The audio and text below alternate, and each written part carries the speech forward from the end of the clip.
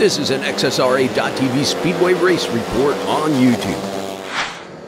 Welcome back, Speedway fans, to round one and the opening night at Perris Raceway on XSRA.TV Speedway Race Reports. The fans in the stands were all fired up for this event. Let's get into Heat 2. Brian Yarrow, Tim Gomez, Dylan Ruml, and Max Ruml.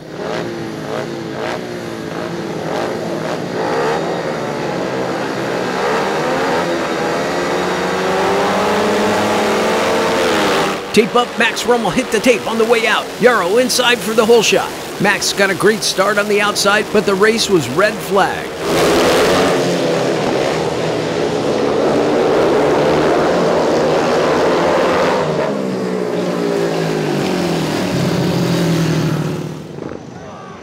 Race director Aaron Fox has elected to run this 2022 Perris Raceway Speedway Series on the World Championship GP format, which means no touching the tape, no anticipating and rolling at the start, or you're eliminated. Referee Sean Harmatuck caught Max at the tape and he was eliminated from the heat. Tough break for the 2023 AMA National and U.S. National Speedway champion Max Ruml to start the season, but he took it in stride and left the track.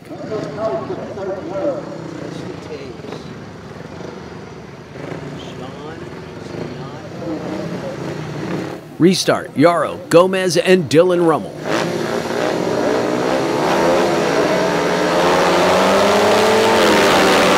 Tape up Yarrow in lane 1. Dylan Ruml outside in lane 2. Yarrow keeps the lead into the back straight. Dylan Ruml on the outside, looking for grip.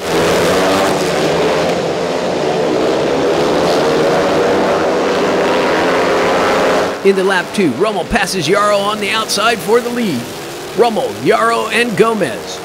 Number 8, Brian Yarrow from Citrus Heights, California, the 2014 U.S. National Speedway champion, back on the track for the first time in a couple years, coming out to support Speedway and Aaron Fox. Keeps it low, chasing down young Dylan Ruml. Gomez in third.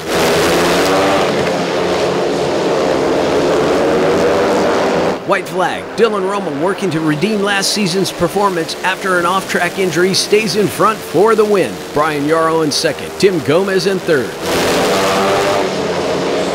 We'll be back with more exciting Speedway racing action from the 2024 Speedway season opener at Perris Raceway, right here on XSRA.TV Speedway Race Reports. Be sure to subscribe.